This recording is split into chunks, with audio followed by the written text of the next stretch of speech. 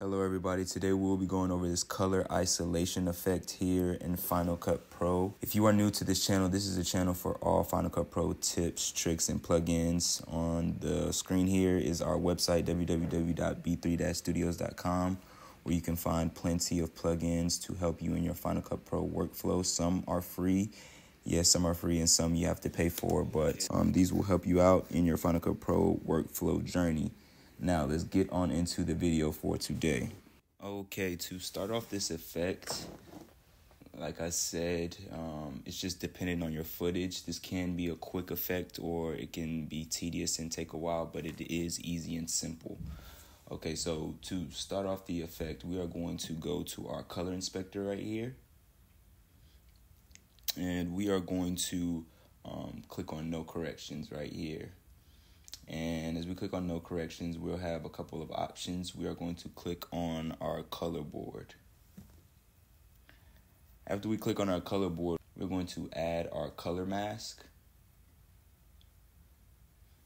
Now that we have our color mask, we now have an eyedropper tool. So what we want to do here is on the eyedropper tool, we just want to click our whatever we want to separate its color. So in this instance, I want to keep this sucker blue. So I'm just gonna click on that and hold it and drag up.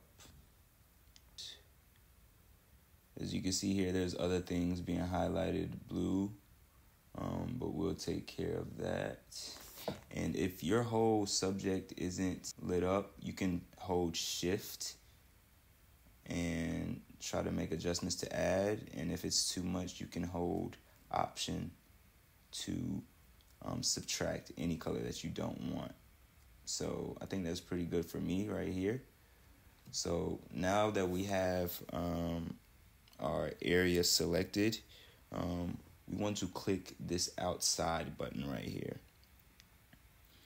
And after that, we are going to go to our saturation here, and we're going to click on this last circle right here to our left, and we're going to bring this all the way down.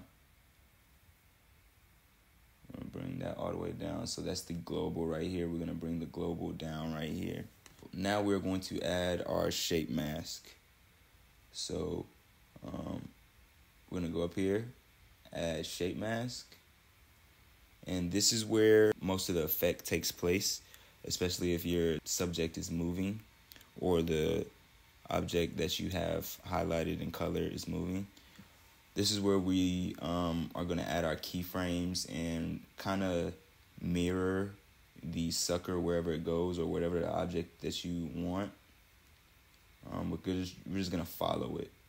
So I'm just going to try to make this. I'm going to zoom in. I'm going to make this as fitting as possible.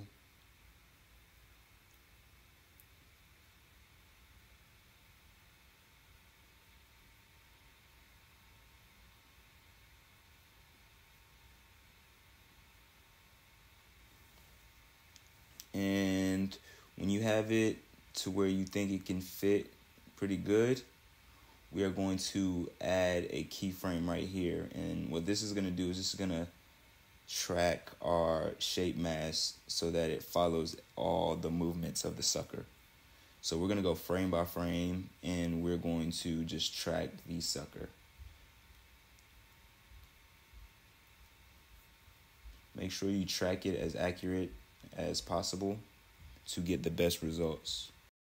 So I'm going to go about 2 or 3 frames and just follow the sucker. And I'm just going to fast forward this. You guys take your time and make it as accurate as possible for the best result possible.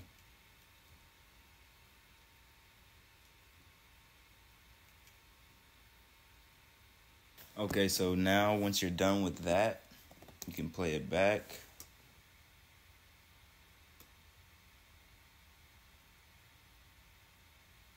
It's a really good result right there. I hope you guys learned something today. If you learned anything or if this video helped you out, please consider liking and subscribing. We will have a lot more content just like this coming soon, and this helps the YouTube algorithm. So Make sure you guys go ahead and check out the website as well. We have plenty of plugins for you guys for your Final Cut Pro workflow. It will help you out if you're a beginner or if you are an expert. Doesn't matter. In Final Cut Pro, we have plugins to help all users out. www.b3-studios.com. If you have any questions or comments, please comment below. I appreciate all the feedback, and I will see you guys soon. All right, thank you guys. All right, bye.